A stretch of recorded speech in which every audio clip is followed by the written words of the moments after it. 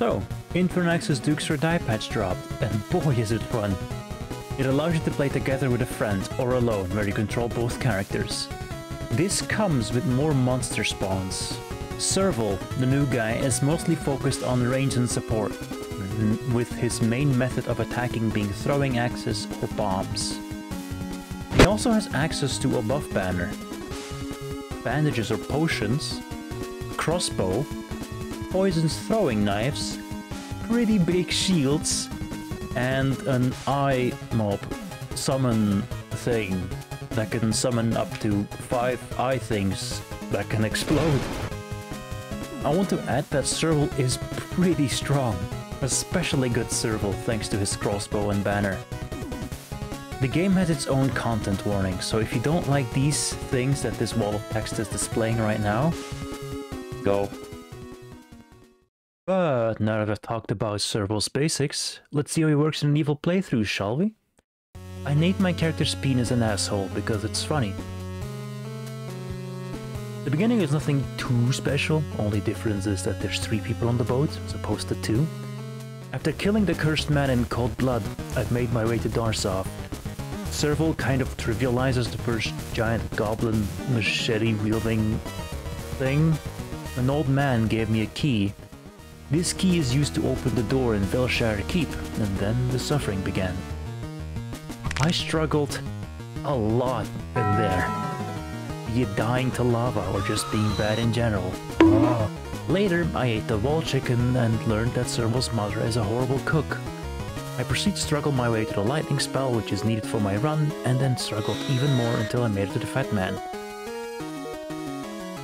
I killed it without being hit once.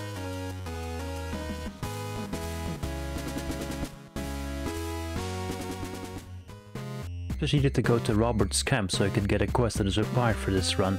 I went back to Darsov, beat up a book for its lunch money, gave everyone in Darsov an upgrade to their healing plan, and bought a heart upgrade. I proceed to go to the Completon Necropolis, where I still struggled, but not as much as in Velshire. I grabbed Precision Strike and Cervul again and made short work of the big fat guy.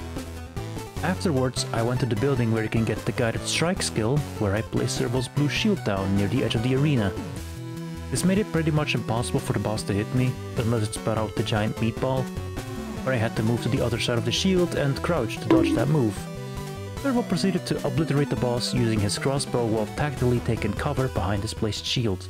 Up next, I made it to Arcos, where I, just like in Darsov, felt really bad for the people that lived in this cold environment, so I warmed it up for them. I bought a couple of upgrades, went to an inn near a dam, and gave the good people of Arcos a little bit of water, as everyone looked a bit thirsty after warming the place up. Guess they weren't used to warm environments?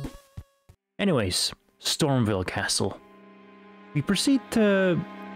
hold on. Wait a minute. This isn't Infernax.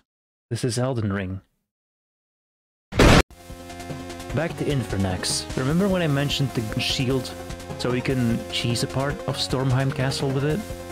I used the shield like a platform to get the Skycall skill, and made it to the water thing boss. Man, I completely forgot what its moveset was, but I managed to kill it without any issues. So far, everything's been pretty good, huh?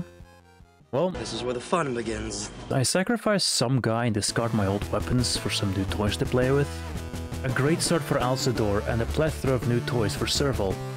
We have reached the point of no return and we push onwards. Later we made it to Kostki, where an unfortunate and unforeseen lightning storm burned down the village.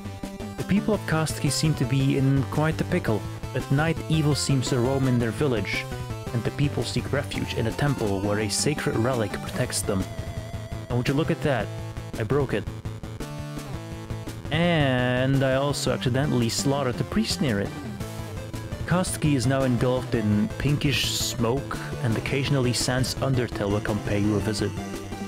Anyways, whatever happened to Kostki wasn't my problem since I had to deal with cult business. Speaking of cult business, the good mayor of Kostki wanted me to bring him some new friends. I brought him his new friends and moved onwards.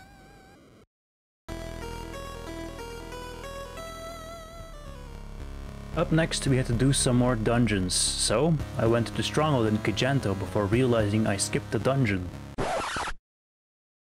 So, I went to the Kostki Palace. First thing I noticed is that the palace is kind of different than usual. There's more platforms, and the room I hate the most got significantly easier. Thanks, platforms. Anyways, I got the Holy Charge skill, made it to the boss, and at this point I also realized that some bosses got more health? Or at least it felt that way. I beat the boss here without... Let's not talk about it. I didn't die there. Did you see something? I didn't. No, sir, I did not die there. I did not.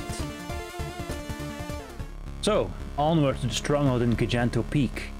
Get the final spell, beat that Mushroom Man mini-boss, and then beat the Acid Man Fish mega-boss thing with this one trick that Wait, did they patch this? God fucking damn it, they did. Anyways, I beat the Acid Fish thing the intentional and boring way. Did some more cult-related business, and I've gotten mail from Robert. The man has invited me to discuss some things, so I told him to hold on, while I go get the drippiest drip the game has to offer. The drip was so drippy that I soft-locked the game. Frustrated, I used my jetpack to make it back to that room, and somehow I made it out of bounds? I can't make this shit up. I just bonked against the wall, and now I'm outside the world, or something like that. Anyways, I beat Spider-Man again, got the ultimate drip, made it to Robert's palace, destroyed some of his walls, and stole the final weapons upgrade. Back to Robert. He wanted to start a war against the evil people that don't like the color red and cult business. So he hatched a plan that we, and by we he meant me, I had to paint Darsov in an exact color. I agreed, since I had nothing better to do at that very moment. That night, we decided to gently knock on the gate of Darsov, so me and the boys could paint Darsov in red.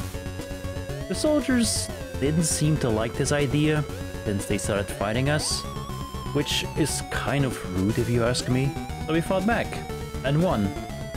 Robert found some dictionary and asked me to kneel before him. I didn't want to, and he suddenly died. Having absolutely no idea what the dictionary is capable of, I decided to go to the Urzen Cathedral, where Thanos' #1 fan could explain it to me. But before he could explain what that dictionary is capable of, a portal opened behind them, and tentacles killed the poor Thanos fanboy. Me and Cervul were having none of that, so we both transformed into Batman, and then went into the portal, where a comically oversized goldfish with a couple of additional eyes decided to fight us. After flushing down that oversized fish, Alcedor got crowned as a Demon King.